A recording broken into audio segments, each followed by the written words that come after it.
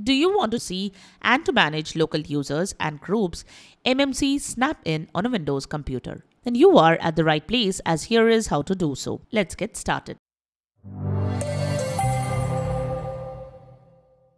This is the Windows Club. Apart from what is visible on the login screen, Windows OS tends to create several users and groups in the background to carry out several tasks on a computer. However, they are not visible to a normal user and are logged in the background and serve a great deal in permission structuring.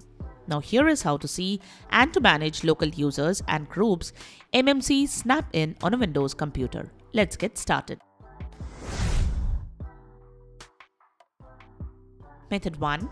Using the Computer Management utility, open the WinX menu and select Computer Management.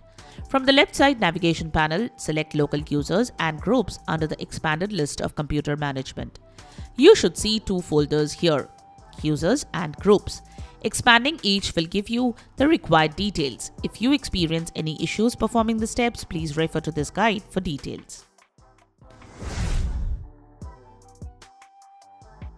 Method 2. Directly by using lusrmgr.msc. To open local users and groups window, you have to invoke its process, which is called lusrmgr.msc, and you can do this in the following 4 ways.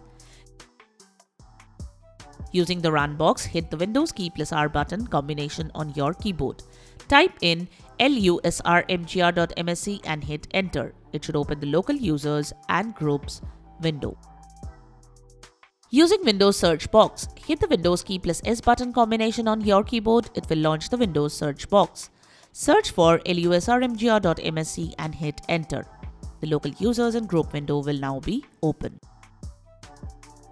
Using Windows command prompt, open an elevated Windows command prompt following this guide and execute this command. lusrmgr.msc. You will arrive at your destination window. Using Windows PowerShell command line. Next, follow this guide and open Windows PowerShell and execute this command. lusr.mgr. It should open at your destination window. Add or remove users from group. To add or remove users from a group, you can follow this guide.